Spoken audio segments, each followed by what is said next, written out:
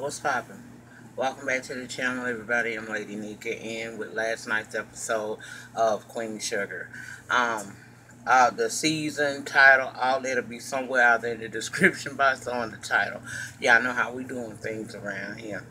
But yeah. So let's get into this. Before I begin, I want to let y'all know I'm doing this off the dome. I have no notes whatsoever. I didn't take any last night because I wasn't feeling well, and I don't have any, so I don't have nothing to refer to. If I happen to by some happenstance leave something out, feel free to put it down in the comments, and we can continue the discussion down there. Always, I like interacting with you guys when you're giving me, something to talk about with you or whatnot.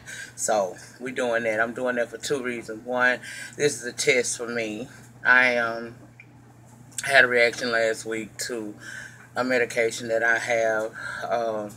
I've been taking for over a year now, and it caused me to have some slight memory loss last week. So this is a part of me testing myself to make sure I'm still good, and it just is what it is. Y'all let me know if I leave anything out. I'm doing it strictly from memory only. Now, on last night's episode, we tackled the issue of Unbot finding out that she does have lupus. It's not fibromyalgia, as she had originally stated on an earlier episode. She actually has gone through the ANA testing and all of that, and it's been determined that she has lupus, and they explained it very well last night what lupus is. It's the antibodies that your body builds up to fight off infections. People like myself and the character Miss Vi, we know she ain't got that in real life, Lord forbid, but people with lupus, such as myself, it's when our bodies build up antibodies that are supposed to be there to help us fight off any form of infection that may enter our bodies. Our bodies build it up so fast that it's looking for something to attack, so it begins to attack our organs, like our heart, our lungs, things like that. Lupus it's a lot to deal with. It's a lot to deal with. I know firsthand how bad it can actually get. But I count it all joy, y'all, because this life, it's a real life with lupus, I have my days where I don't want to get out the bed and I hurt really bad, but for the most part, I'm maintaining, I ain't going to tell you that this battle is easy. It's definitely not. But it's doable. It's doable. I've been blessed. That's what I see it as. Every day that I'm able to get up and just get up and know who the hell I am, just to get up, period. It's a blessing. And as she was in the consultation with the doctor, and the doctor was explaining exactly what the disease is, you saw her somewhat drift off into her own mind. And I can identify with that. I remember the day that I was told that I was going to have a disease that was going to forever affect my life. She thought about everything she intended to do, everything she had going on in her life right then, and how this diagnosis has completely hit her out of nowhere, to the point where you don't know whether or not you want to laugh or you want to cry, or you just want to just be still. You are actually in a state of shock, because as with this consultation that she had with her doctor when she gave her the diagnosis, you be pretty much like that, because they are telling you what the hell finna happen to you, or what could happen to you, and it's a lot to bear. So I understood her in that moment when she stood there, or when she was just sitting there and she was drifting in and out, of the conversation that the doctor was having with her. Now, as with lupus, sometimes your intention on Monday can be to do it all. As with buying this episode, she had it in her head that she was gonna be able to fix this dinner for Darla parents who's coming in to visit, and meet Ralph Angel and Blue probably for the first time. So that's her mindset. She's gonna do this. Unfortunately, there are moments where your intentions are pure and good on Monday, but by Tuesday morning, the story has changed. And as we saw in that episode, she had to call Darla and tell her a lie, basically, because she hasn't come out and revealed to the family that she has this disease. She got to first make peace with it her damn self before she could actually bring herself to utter the words out of her mouth that I have lupus. That's not easy to say. So she tells Darla in this episode that she's going to go ahead on and help her pay for a meal from the High Yellow. And she gonna bake a pie, because, you know, that's what she do. She make pies. Okay, Darla a little upset about it. You know, you can tell she's a little disappointed. I won't say upset, I'll say disappointed. But she understands. Okay, sometimes things just happen. Most of her apprehension is because she is going to have to face her past when her parents come. And that's exactly what we saw. When her parents came to see her, we saw that it was a lot of pain still there, you know. And I don't know if most of you followed the narrative that I followed. My thought was Darla's parents just walked out on her, left her high and dry. She was, you know, she got involved in an addiction that wasn't good for her. And, you know, they watched her spiral out of control and they did nothing to help her. However, in this episode, we were led to find out that it's two sides to every story, you know. Everything ain't what it seems. You know, that's what we learned on this episode, because when her parents came, as they sat at the dinner table, it was owned by Charlie, Nova, Ralph Angel, her parents, Darla and her parents, and Lil Blue at the table. You could begin to wonder in that moment what all went on to make the father be the way he was, because we saw him big up in Charlie and Nova for what they were doing. They had to actually tell Dad that, hey, you know, Charlie did. If it wasn't for Darla, I couldn't do half of what I've done. You know, she's valuable here. But because of what the father had, that feeling of disappointment that he had inside of him, because he knows things that they don't quite know yet, and we found out that they really do, it was hard for him to accept it. Even though Ralph Angel stood in and said, you know, she can teach as well as learn. Because the father said that Darla could learn a lot from Charlie and Nova. Ralph Angel stood in and said that she can she could teach a lot, you know. And the father, he's not ready to let go to her. So at this point, we're sitting here and we're thinking, you know, what the hell? Why he treat her like that? He didn't want to acknowledge nothing good about her. Why is he being this way? At this moment, I'm still playing into the narrative that she built up in my head because of the way the storyline was going, that her parents just, you know, counted her out. She made a mistake and they cut her out. Not one time did I think that it was another side to that very story, but we learned it in the next episode, the next scene, because we saw her mom, Darla, and her mother sitting out on the porch talking. And we learned that there were many a times the parents were there for her. She would call them high as hell, making promises like crackheads always do, making them people come look for her only to not be able to find her. And they like they live in the next city. These people on the other side of the world. To the point where it got so bad, to the point where these people were almost broke. And when they said broke, I can imagine that they meant broke as far as spirit as well as finances. Your spirit breaks. And in order for me to be able to continue to live on, I have to break away and let you find your way, because I can't keep letting you destroy me with each and every time you make that phone call. So the parents didn't run away from Darla. Darla put them in a situation where it was really a survival thing. It's me or you. I can't let you keep making me your victim.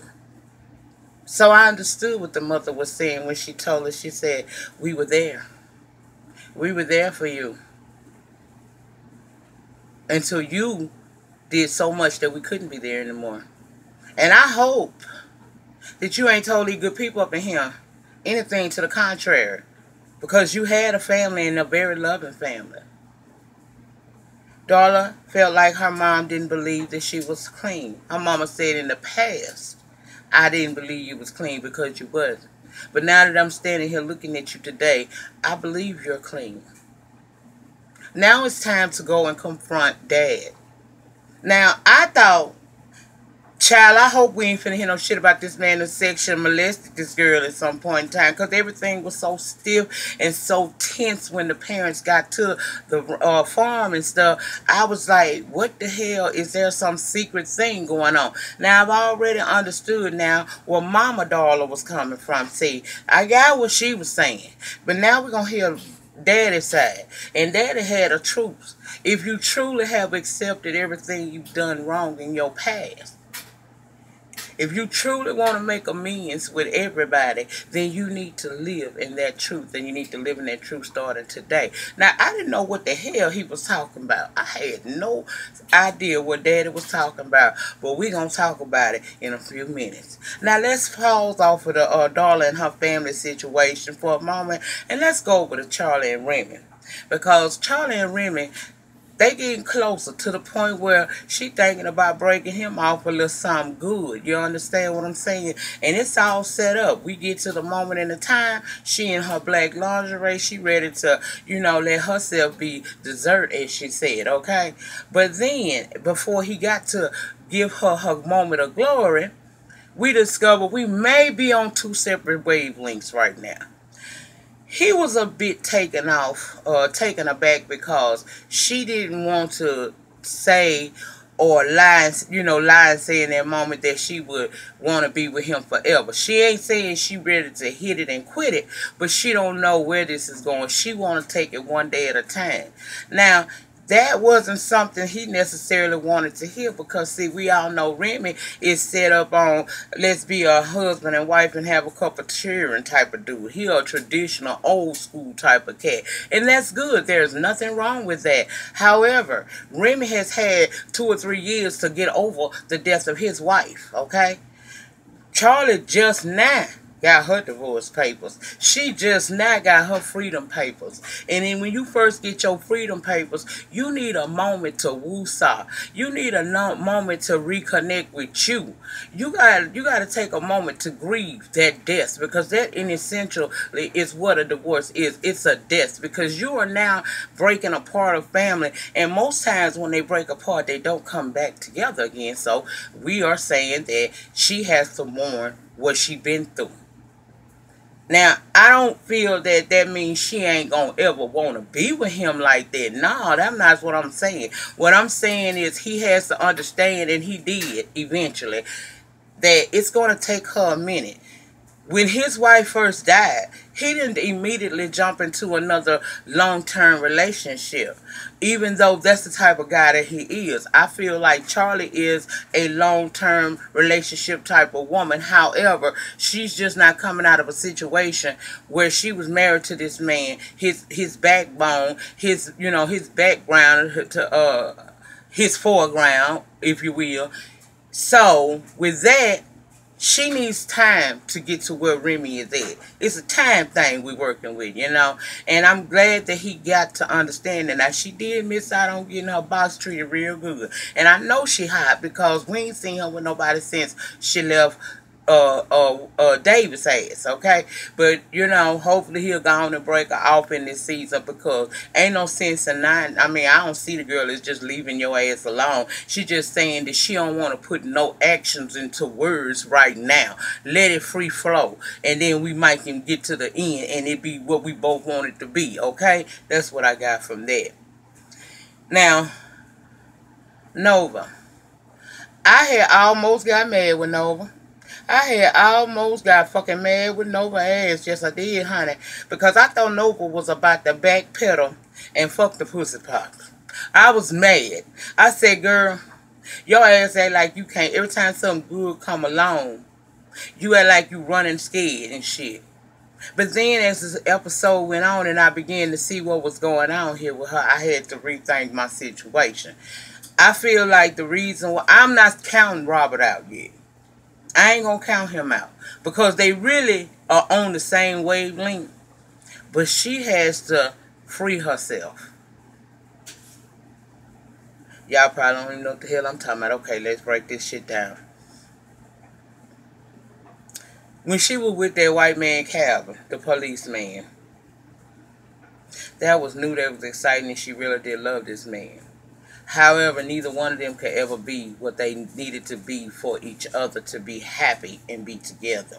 She spoke of that on this episode when she told him, I'm your freedom, but you're my prison.